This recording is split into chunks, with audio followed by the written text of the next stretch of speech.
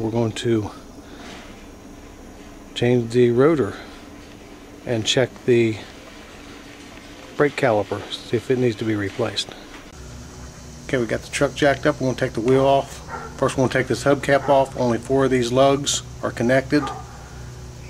Probably hand tight, maybe a little, maybe more, but we'll take that hubcap off first. These lugs are 1 1/8.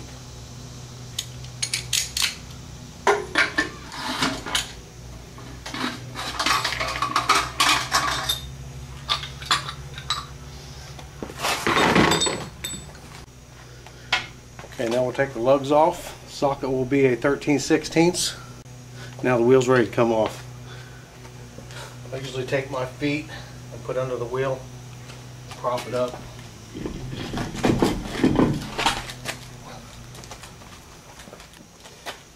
Same way with this one, but you have to pull it out first. Okay, we're going to take this bolt out first.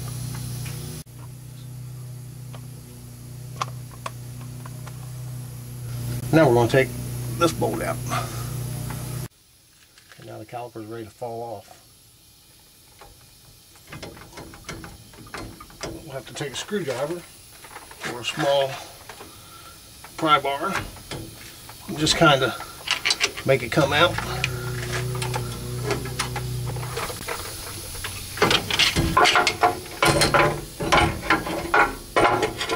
Okay.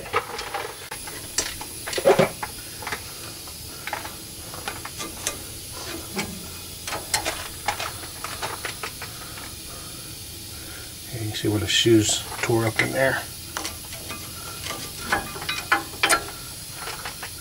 Shoe's still good. Okay, we've checked our caliper. It actually has 2 cylinders on it, so we needed to get a C-clamp. We want to put the old brake shoe back in there. Take your C-clamp on that and start mashing it down.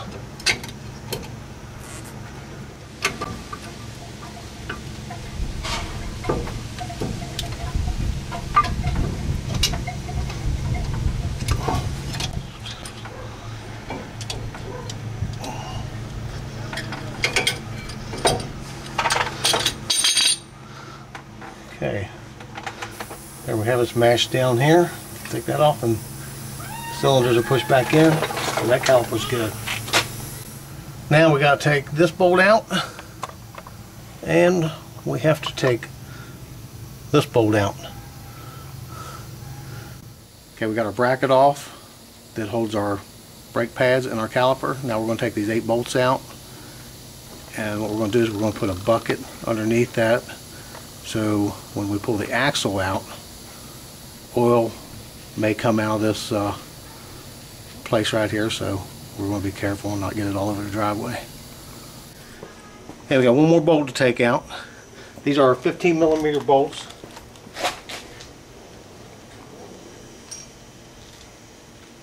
I'm going to pull the axle out. Got a little bit of oil dripping down here.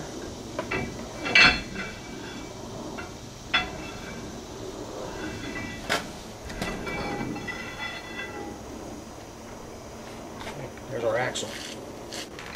Now we're going to take this special tool right here. It costs about $16 after tax. Half-inch drive. Stick it right in here.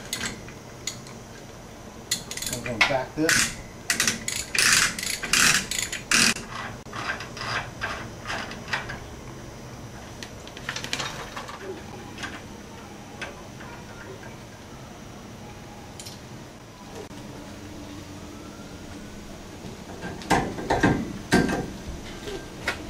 Big barrel.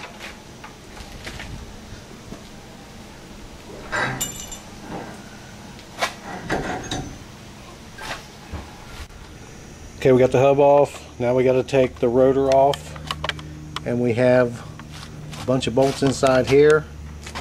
2, 4, 6, 8. They're probably 15mm also. As you can see, despite the bucket, I got oil all over the place when I took the hub off, so I'll have to clean that up after I'm done. As you can see, I I got all the bolts out of it. Now I'm going to have to persuade it with my hammer to separate from the hub so I can put the new one on.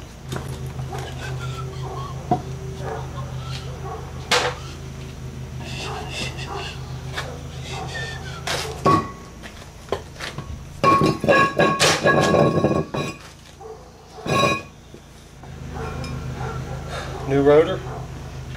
And we're going to drop it right on here. We got our rotor on our hub. Now we're going to stack and stick our hub back on.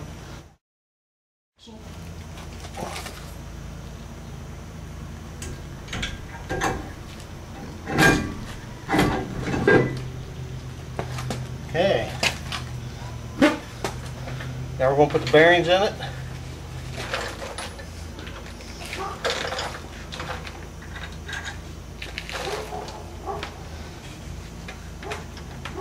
We're going to put our little special nut back on there. And we're going to snug this down.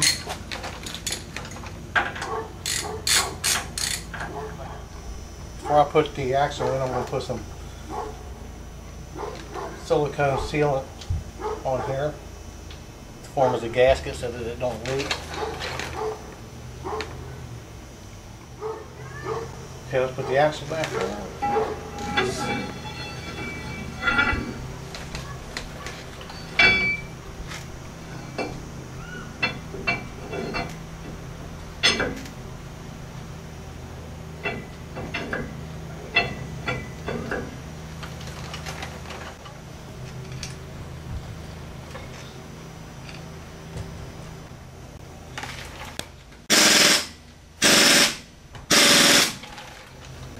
Now we're going to put our bracket back on. Brakes is on, now we're going to put our brake pads on. Brake pads should slide right in. If they don't, there's an issue. You may have to grind down a little on each side with a grinder to get them to fit. You don't want to hammer them in with a hammer. Caliper's on, it's all bolted down nice and tight. Now we're going to put the wheel back on it. Okay, there's that wheel. And I'll put the wheels on the same way I take them off, with my feet. Okay, get that wheel in close enough. Put your feet under it. Just lift it up. Turn it, it goes right on. I'm going to bolt those down and then put the hubcap on.